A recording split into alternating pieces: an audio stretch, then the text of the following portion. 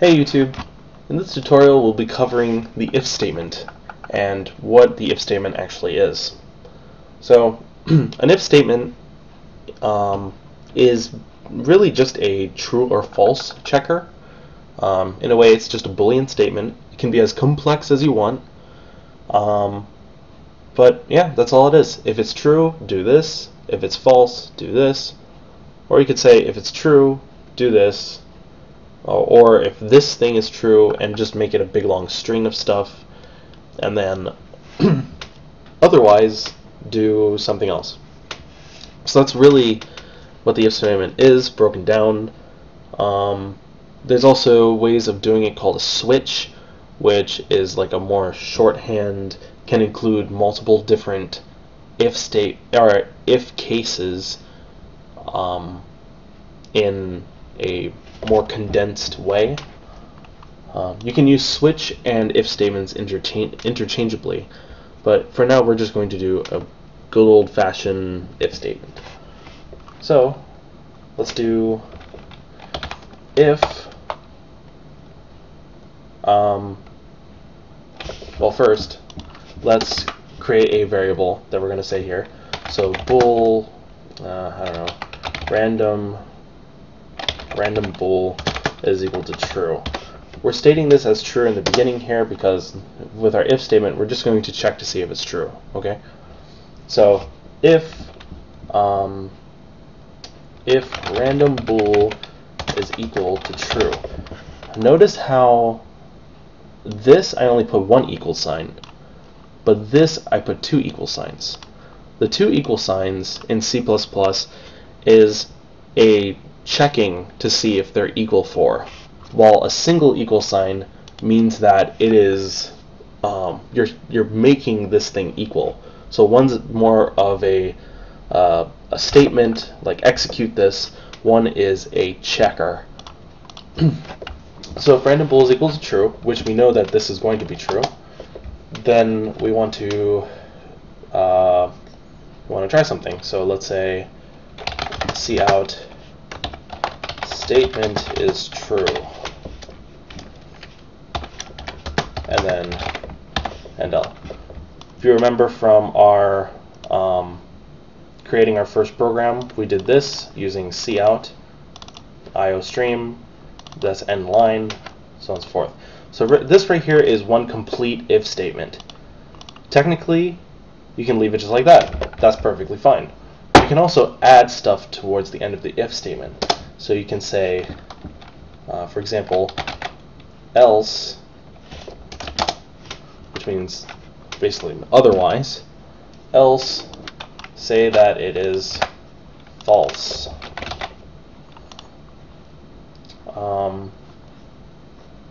Okay, so if we run this right now, you'll notice that it says statement is true, which is what we expected. So if we switch this now to false and run it again, you'll see that it says statement is false. So that's a basic if statement. Now you can keep piling this on. In fact, let's add another bool, random bool 2, and let's set that equal to true, and say if random bool is equal to true, and you do that by doing the two and signs, and random bool 2 is equal to true, then statement is true. Else if, because this is also something that you can do. Instead of just putting like if, you can do else if, and what the program will do is it will just go straight down the line and check. One thing to keep in mind is that programs run things from top to bottom, always. So whatever order you put things in, it's going to do it in exactly that order. So in this one, else if, then we'll just copy this here and say if random bool is false, and then this one's false, say statement is false, else, and then we'll just make this statement is something. Okay, so let's check out these statements. So if we make them well, first of all, if we make it false and true, it doesn't satisfy any of these, because this one's checking for true and true, this one's checking for false and false, and this one's just else. So this should return statement is something. Press it, and that's what we get. Notice. So if we switch this now to false, we will see the same thing. Statement is false. So this right there is an if statement. Another thing that we can do here, so we discovered equals, and there's also or. Or is shown like this. It's the two, I guess, line keys. I'm not really sure how they're called. In Linux, this is called piping. So if you're a Linux person, that's what that is. So in this case, if it's saying if this is false or if this is false, then this statement is going to show here. Notice how it says statement is false now, because we're saying if this is false, and because the first one is false, this whole thing is now true, because or is this or that. There's some of the other things that we can do is, instead of bool, we can switch this to, let's say, int, and then have some fun. So let's say 5 and 8. So now it's not going to be true anymore. I'm going to remove the rest so that we can just deal with this. So once again, if this is 5 and this is 8, it should say statement is true. Run it, statement is true. So you can do if ran bool, let's say if it's less than 10, so it's saying if this variable is less than 10, and we'll remove the rest, because these are now comparative things, which is all okay when dealing with if statements. We can do comparisons. So that statement is true. Let's also write this else. Statement is false. Okay. So you can do that. Now, you can do less than or equal to. That's another one. You can do greater than or equal to, or just greater than. You can also do something called not. So, an example would be if random bool is not equal to 10, it'll return true. The exclamation point means not. And you can see that if we set it equal to 5, if random bool is not equal to 5, which is a false statement, it should return false, as you see here. So if statements is an extremely powerful thing. In fact, really, all computer programs use some form of if statement.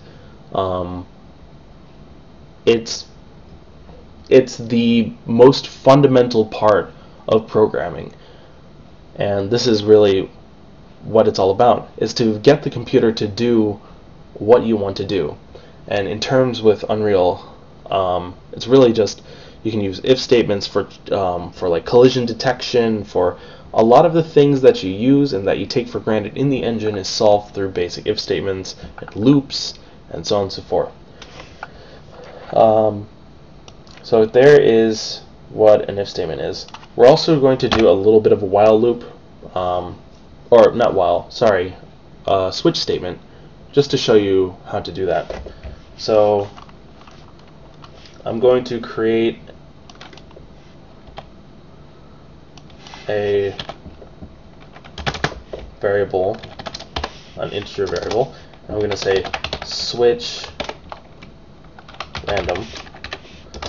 Now this one looks a little bit different, because what this is doing now is this is an if statement which is more condensed. That's what switch is really.